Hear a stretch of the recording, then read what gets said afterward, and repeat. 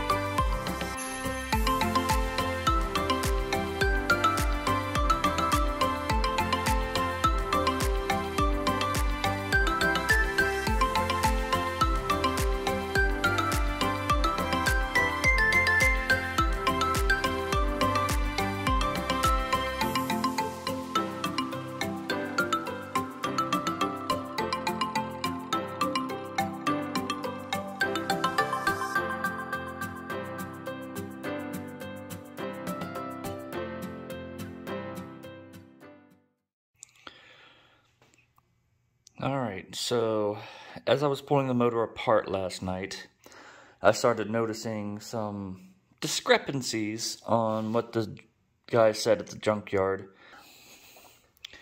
The push rods, you can see, I don't know if you can see that one right there.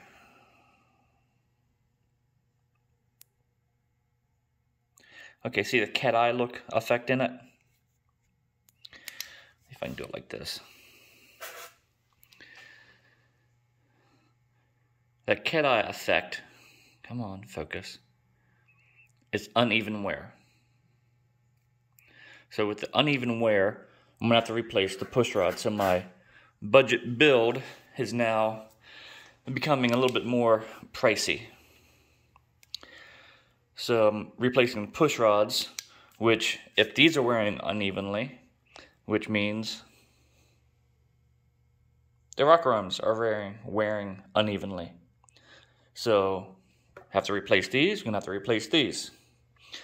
And because I can't get the lifters out, and they're stuck in the motor, I'm probably gonna have to force them out after I take all this apart with a screwdriver and push them out, hammer them out, whatever I gotta do, and clean up the ports and then put it all back together with new lifters. So my little budget-friendly build here is now beginning to get a little costly. As you can see, my lighting in the garage is poor at best. Old school, wired in, only 2 of them, 2 lights each, so 4 lights altogether. And you can see last night, it was so dark, I couldn't even do I had to stop pulling the motor apart because I couldn't see. You know, even now, with the lights on, I have a hard time showing, you know, how bad the push rods are. So, I went out to Lowe's to see what I could find for lighting. And they had these 8-footers that had mismarked. Instead of being $89, they were mismarked to $41. And when they rang up $89. But when I complained about it, they actually gave me the $41 price because it was marked at the shelf as 41 bucks.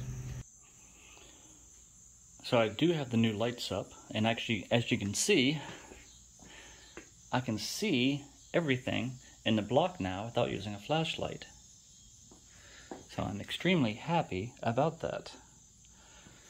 So there we go. 1, 2, 3, 4. And it's like night and day difference between the old one and the new one. Each one of these are 9,000 lumen.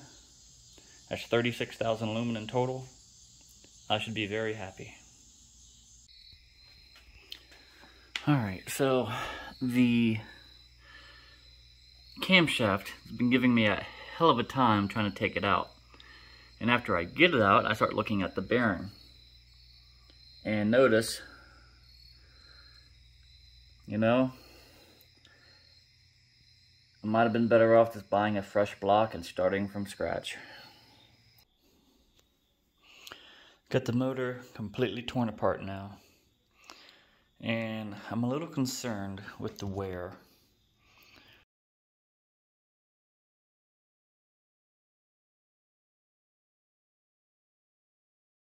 The wear going down from the side skirts hitting. And they're hitting a lot. And then if you look at the pistons itself, every single one, all the way down.